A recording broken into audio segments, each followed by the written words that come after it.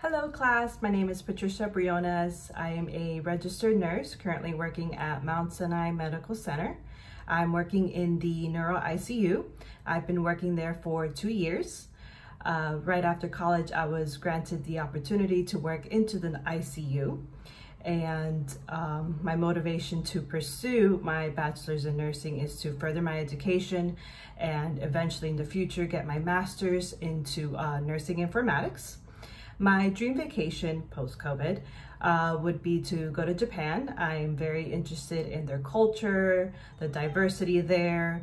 I want to see the temples, the shrines, and of course, eat all of their food.